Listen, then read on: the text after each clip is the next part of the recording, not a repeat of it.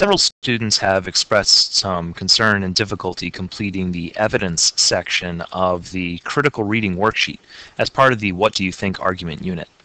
So in this video, I'll take a look at that section of the worksheet, complete it for a new article, and do it a little bit more slowly, taking careful time to define each of the different types of evidence and showing how I might read through an article to find all 6. So we start with the My Big Campus bundle. And remember that your critical reading information is located here, a blank worksheet and a model example.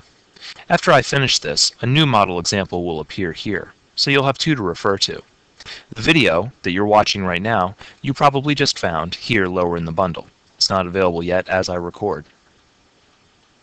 I have chosen this article from New Zealand. New virus linked to collapse of bee colonies crucial for agriculture. I'd like you to pause the video right now and take a look at this article. I've assigned it to you in your binder, so if you go to New Zealand and look in your binder, you should find this article listed there. Pause and read. Now that you're back, I hope you enjoyed the article about the bee colonies and the virus that is causing or possibly being linked to colony collapse disorder. This has been a recurring and important problem in U.S. agriculture, and I hope you learned a little bit more about it. But let's take a look at the critical reading worksheet. Right here, I have completed several sections of this worksheet, and you can take a look at the model example to see how I did it. But I want to look at this section, which is currently blank. 6 different types of evidence. And I can read through the article looking for each. The first I'm looking for is testimony. And testimony refers to, as I will note in my comment, this refers to any quotations or statements made by a person or organization involved in the event. So, if I look at my summary sentence up here, I see it says U.S. scientists released a study identifying a plant virus as responsible for the collapse of honeybee colonies. Anybody connected to this study or the collapse of honeybee colonies would be somebody involved in the event. I'm going to take a look back through my New Zealand article. I can use some of the functions of New Zealand to annotate, and that means mark the text, and this will help me. Remember that as you complete these critical reading worksheets, you should read or look through the text several times to help you find everything that you need to find. Right now, I'm scrolling through primarily to look for quotations, and I see one right here. They have a high mutation rate, says Yanping Chen, an expert in bee diseases and lead author of the study. Any quotation from Chen is testimony. So, I will highlight that with yellow. I look through. Well, this is not a quotation, but it's still a statement from Chen. So, once again, I will highlight it in yellow. Here's more from Chen.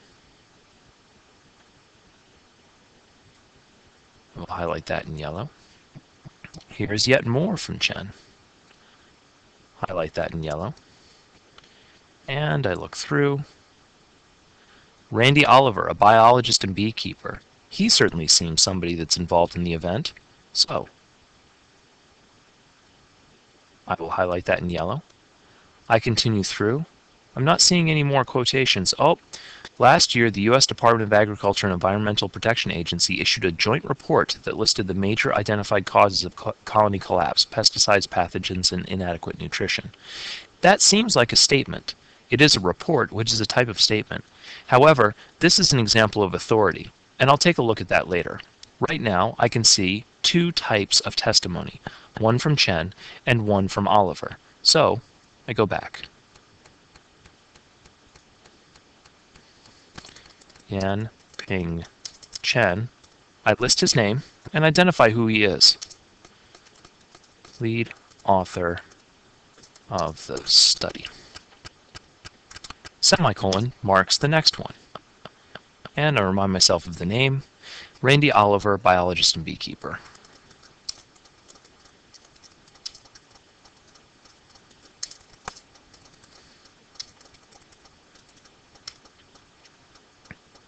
Easy enough. I have found quite clearly that 2 people involved in the event have given their testimony, and I just list them and identify who they are here in testimony, and I'm done. Now, I'm going to skip down to authority because I mentioned it down here at the bottom. The U.S. Department of Agriculture and Environmental Protection Agency. That is an agency that is not directly involved in this study or the cultivation of bee colonies. Rather, they sit on the outside, observe, and render an expert opinion. So, I will consider this authority, because that is exactly what authority does. I will mark it as green. Going back to my critical reading worksheet, I see I want U.S. Department of Agriculture and EPA. So, U.S. Department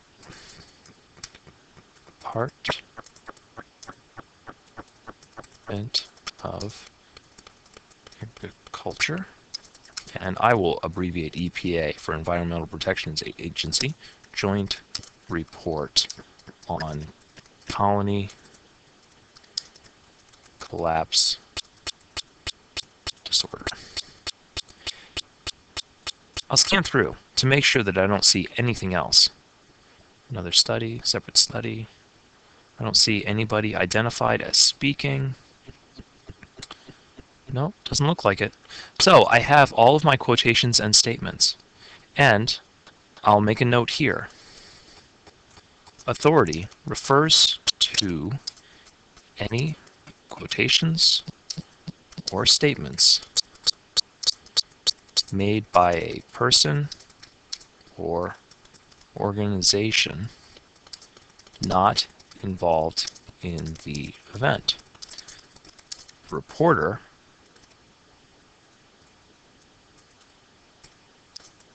notes their opinion because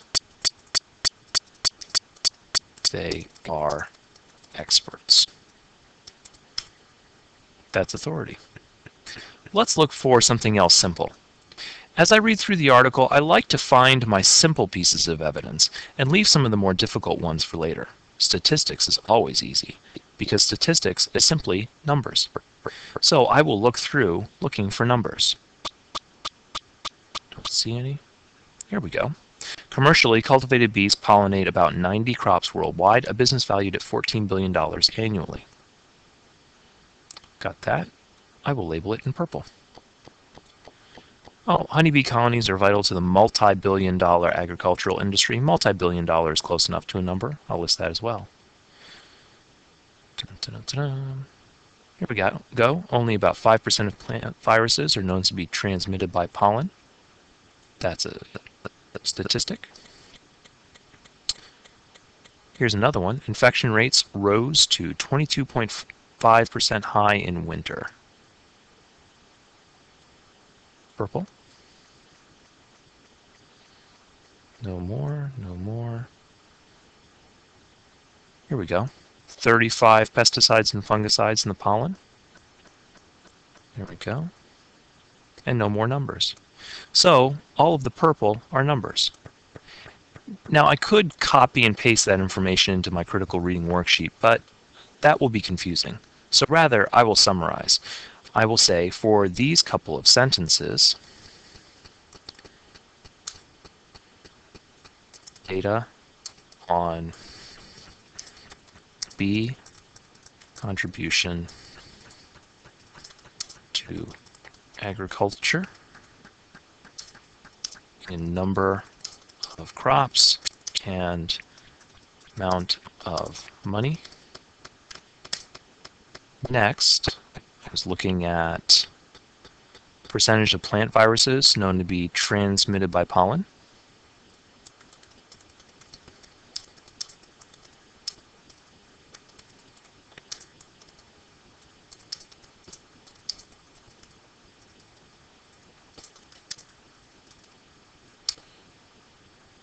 Next, I will find infection rates in winter.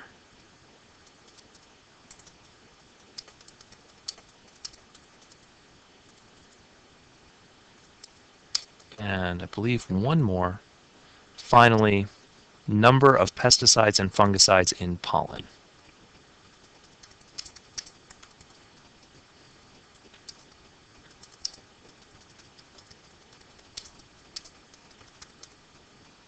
Good. So I still must see definition, research facts, and personal stories. Definition's probably the easiest of these three, so I'll look for those. And I believe I remember seeing a few. So as we look down, I see a pathogen, that is a disease-causing microorganism. This is a definition of not only a pathogen, but the tobacco ring spot virus. So I could list both of those separately. Regardless of how I list, I will note that here in pink. I don't see a definition here. Don't see a definition here. Pollination is the process by which pollen is transported from the male to female. That is another definition. I don't see anything here. Don't see anything here. Don't see anything here.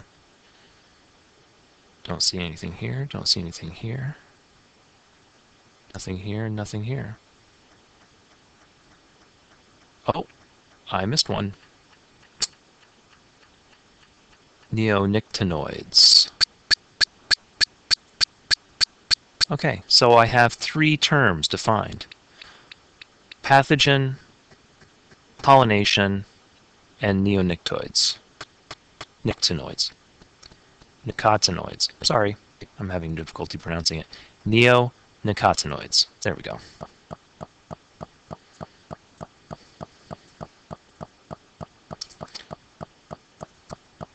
Pathogen, pollination, neo,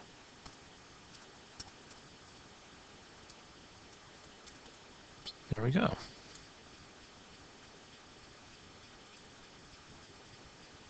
And let's see, it helps if I spell that correctly.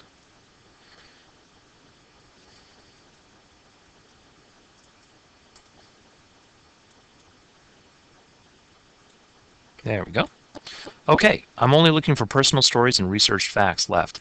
And unfortunately, New Zealand only gives me 4 different colors of highlighting. I've highlighted a lot, so I'll look at just what's left in white. And as I look through, I might think about personal stories. I don't remember seeing any. In fact, I'll ignore personal stories because I don't see any stories of any farmers or anybody else. I will list none. That leaves researched facts. Now, many students have been listing 1, 2, or no research facts. That's obviously showing a misunderstanding of research facts. Research facts mean all the facts that the news reporter has presented that are not testimony, authority, definitions, personal stories, or statistics. That means just about everything here in white. That's quite a lot. So let's see how I can condense some of that and make it a little bit more easily readable. I have a couple paragraphs here. This is a topic sentence, so I'll skip that. I already summarized the article, and that's pretty much what's going on here. Virus is shown to be going... So what I can say is, first research fact, the way the bees were infected. Okay. The next research fact is causes of colony collapse disorder. Is that what I have? Yep. Causes of colony collapse disorder. Next, TRSV. I'll call this the behavior of TSRV.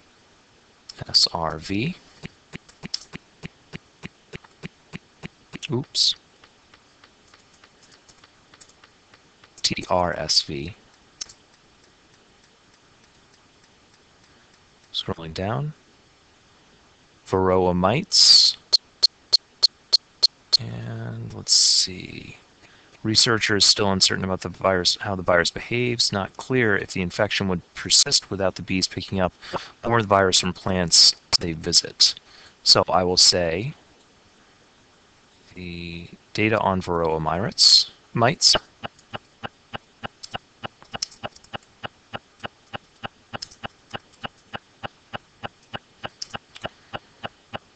and this paragraph seems to betray some researcher uncertainty. So, researcher uncertainty on virus.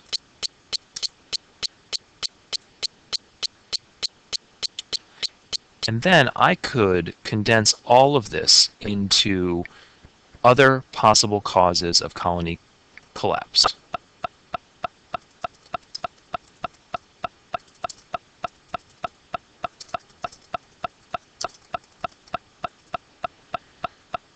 And as I scroll through, I realize I have accounted for all of the article. If you've completed this section correctly, you will have accounted for all of the article. And that means that every sentence, every paragraph, will be understood by you and categorized. And you'll see how a news reporter will develop a single story based on a variety of different types of evidence. Later in class, we'll talk about the strength of varying your evidence and the difference between strong evidence and weak evidence, and a strong argument or a strong explanation versus a weak one. Understanding different types of evidence and being able to catalog them in a short passage like this is essential to proceeding with that discussion. So, continue working on it with your critical reading worksheets and ask questions in class.